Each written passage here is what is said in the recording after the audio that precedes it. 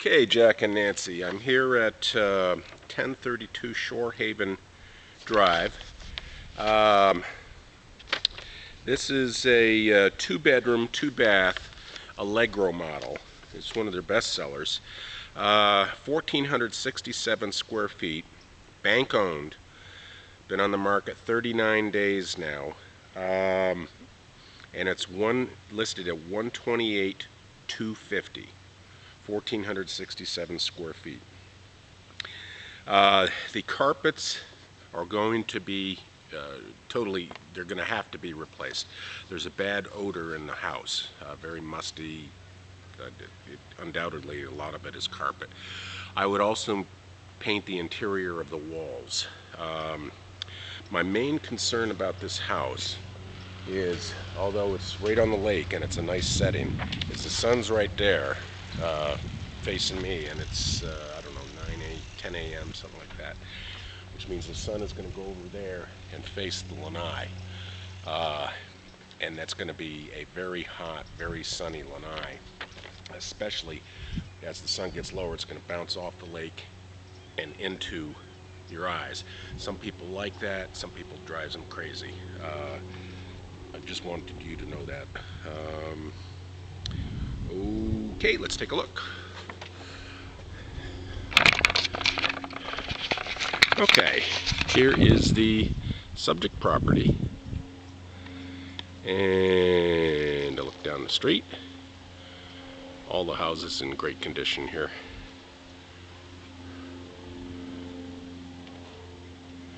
And back down the street. And here is the subject property. Driveway, fine. Garage door, fine. Roof, excellent. Good mature landscaping around here.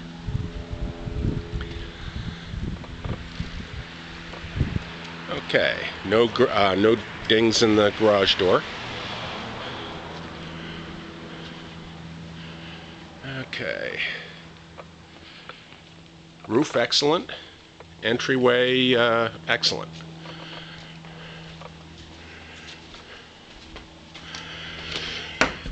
Okay, so come in, tile floor here, and the master bedroom is off here. Here is the family room. Probably you have an L-shaped couch there and TV there. All Allegro models have the study as soon as you walk in, either to the left or right, and the other bedroom is on the other side of the house. Okay, I'll walk to this corner and give you a look back. Nice setting on the lake. All right, carpet. I'm smelling a strong musty odor in here. Walls in here look fine. There's some spots that need painting. Definitely. I probably would repaint the entire house. Sorry, let's go back here and take a look. Give you a pan back. There's the kitchen, which I'll get into in a minute. That goes to the other bedroom and out to the garage. There is the study. There's the front door, and that way to the right is the master. Okay, going to the eat-in kitchen area. Carpet is quite stained. Back up and give you a view. Kitchen looks fine. It's Formica countertops, tile floor. Walls in here look fine. Little discoloration. Ceiling looks fine. That's some dark speck up on the ceiling. I don't know what it is. Ceiling looks fine. Okay. Countertops in decent shape. Cabinets in good shape. You got your appliances, refrigerator, dishwasher, range. Got a pantry here. And let me give you a look back here. Okay. There's a shot of the kitchen looking out towards the lake. Let me back up a little bit. That may come out dark or light depending on how that window is affecting the light meter. Floor in good shape. That looks like a little mark. It looks like a counter used to come out here or something. Walls here in the hallway need to be painted. This is going to be dark in here, guys. Bathroom, tile floor, single sink vanity setup, Corian counter, tile enclosure. You'd need the glass or the shower curtain. Walls and ceiling look fine in here. Okay, that goes out to the garage, utility laundry room, garage. Second bedroom. Carpet is lousy in here. Walls need repainting, but I'm not seeing damage. Ceiling looks fine. Okay. Closet. Walls look fine. I would repaint in here. Ceiling is fine. Okay. Go back and give you a pan here in the second bedroom.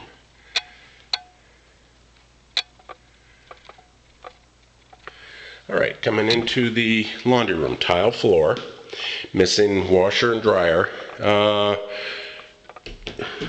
That's like a pencil mark. That's not a indentation. Walls need to be painted, but I'm seeing no damage. Garage. Block floor, or excuse me, block walls look good. Ceiling looks fine. You got a crack down here in the concrete, which is common in Florida. I think they say if you can fit a quarter into it, then you probably should plug it up.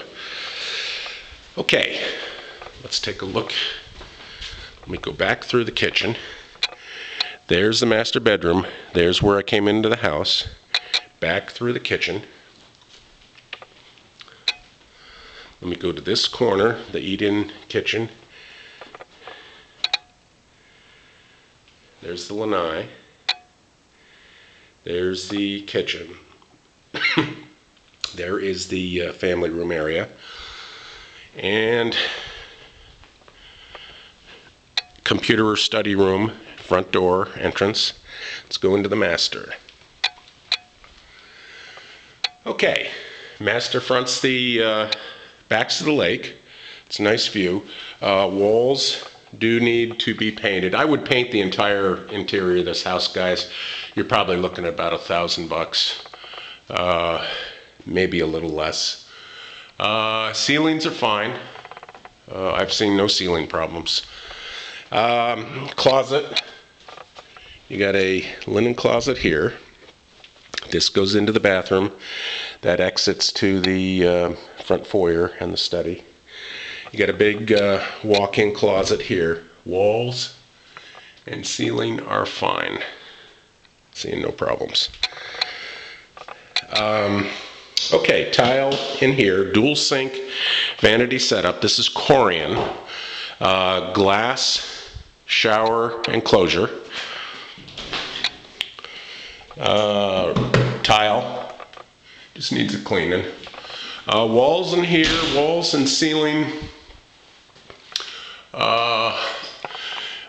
I would paint around that vent. It's just dust or dirt or something. I would paint, yes, I would paint the entire interior of this house. You got a private bathroom here. Okay, let me back up and give you a little better pan. All right, let's go out to the lanai. This is my concern, guys, is the sun is directly behind me, and I'm pointed due west now. And so that's going to be this is going to be a hot lanai. My concern is as the sun gets lower, it's going to bounce off that lake and right into your eyes. And like I say, some people go gaga over that, other people drive them nuts. Okay, let's go out back and take a look. Concrete floor, definitely needs painting. Exterior out here looks good. I would probably replace this plastic or wash it. It looks like it'd be washable. Okay, let's go out back, take a look. Nice lanai setup on the house next to you, or next to this house, excuse me. Very nice lanai setup back here to the right. And what I'll do is go to near the pond edge. Pond edge to pond edge, I would say, is 400 feet. Pond edge down to that bridge down there, I would say that's about 1,500 feet. And the lake continues on underneath that bridge. Okay. I don't know how this is going to come out because the sun is directly into the camera. Exterior looks good. Roof looks good. Jeez, bro. That was a gator right there. Good thing I didn't get too close to there he is right there. Jesus.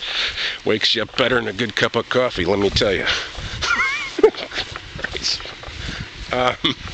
The fix for this, guys, would be you'd have a lanai come out like that, or a pitched lanai, and you could have a solid roof on it so the sun doesn't beat down so much until it's late in the day. And then you could have lanai screens, you know, those straw screens. So it is fixable.